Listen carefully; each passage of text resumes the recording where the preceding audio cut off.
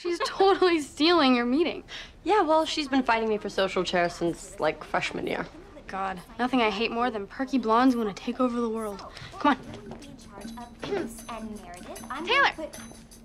Hey, I think you're at Marissa's podium. Marissa, I'm sorry. I just went ahead and guessed that you weren't going to be making it today.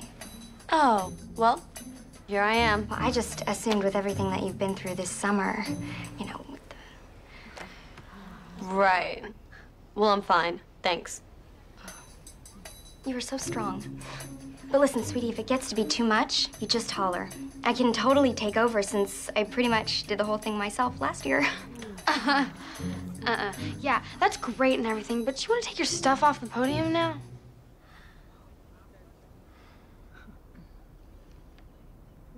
Absolutely.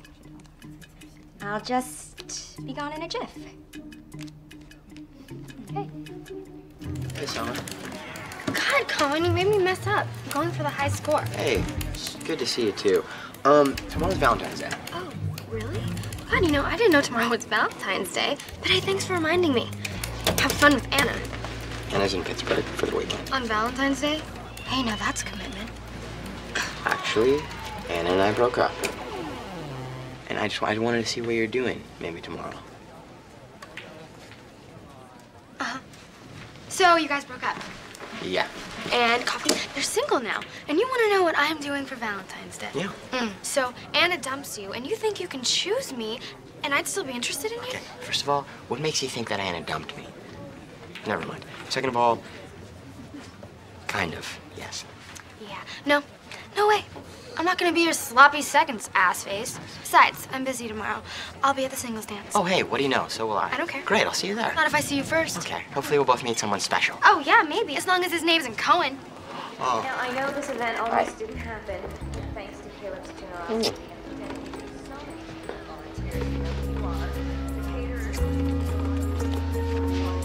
Oh, God. No. What's happening here? I like Seth Cohen. You what now? Nothing. I wasn't talking to you. But if you tell anyone what you heard here, I'll kill you. What?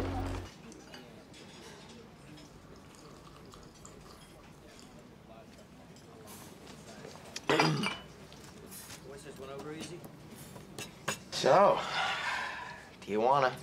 Yeah? Think we should have woke Ryan and Marissa? No. They look so cute together. Vomit. Hey, it's a real sentimental streak you got there, Summer. Trouser it, Cohen. It's too early for your so-called comedy. You enjoy my comedy. You know what else I think you enjoy? Me. Well, that's because you're mentally unstable. Be that as it may, I think the facts speak for themselves. Might I remind you of a little something that I like to call the time that you kissed me by the pool at my grandfather's birthday party. What are you talking about? Okay, I know that denial is a very powerful coping mechanism, but I just think, Summer, that it's time we paid lip service to our lip service. 2 words. No tongue. Well, you did agree to take this little trip with me down Mexico way. I needed a ride.